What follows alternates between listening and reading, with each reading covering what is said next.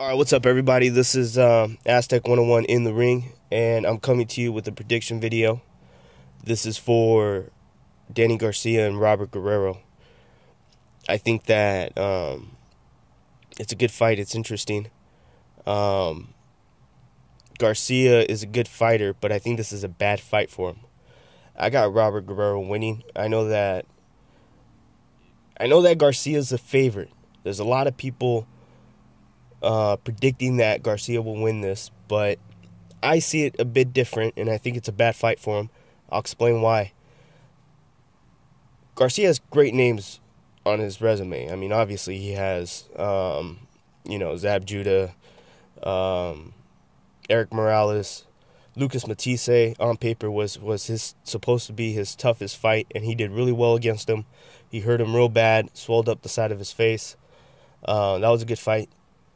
Then he fought Mauricio Guerrero, which he lost, in my opinion, and in the opinion of a lot of people. His fight after that was Rod Salka. Then I think he fought Paulie Malignaggi, then Lamont Peterson. Peterson was also a fight where he struggled. Now, regardless on how you score it, even if you say Danny Garcia won enough rounds to win the fight, I wouldn't have wanted to be Danny Garcia in that fight. I would have rather been Lamont Peterson. I think Lamont Peterson, he didn't win the boxing match, but he won the fight. I mean, he lit up Danny Garcia. That was a bad fight for Garcia.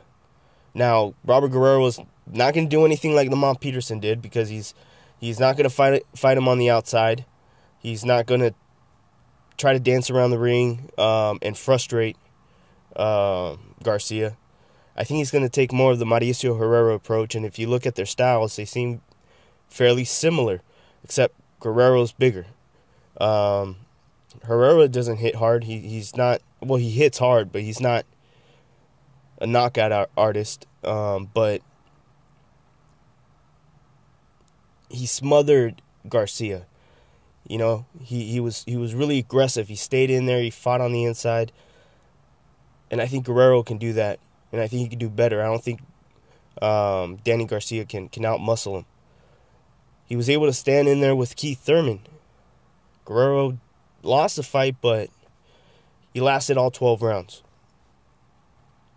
Aaron Martinez, knocked him down.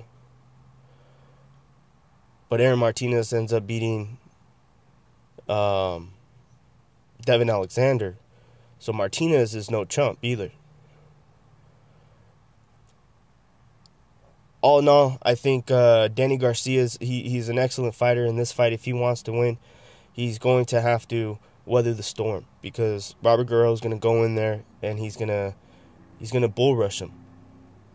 This could look a lot like Guerrero versus Andre Berto. It could, because Andre Berto's fast and he's got power. He was known for his power. So, Danny Garcia, he's got a reputation, but Robert Guerrero, he's been in there with some guys. So, I think Kamagai's a perfect example of how this fight could also turn out if it ends up being a fight or a struggle on the inside, if it turns out to be a firefight, because Kamagai also is a knockout artist himself. And Robert Guerrero did really well in that fight too. Depending on how this goes, this could be fight of the year. We don't know. It just depends how they mix in there. Sometimes you expect something and it could be something completely different. Danny Garcia could land a big punch. Robert Guerrero could change his mind about being aggressive and then just lays off him and tries to survive the whole fight. So we don't know how this could turn out.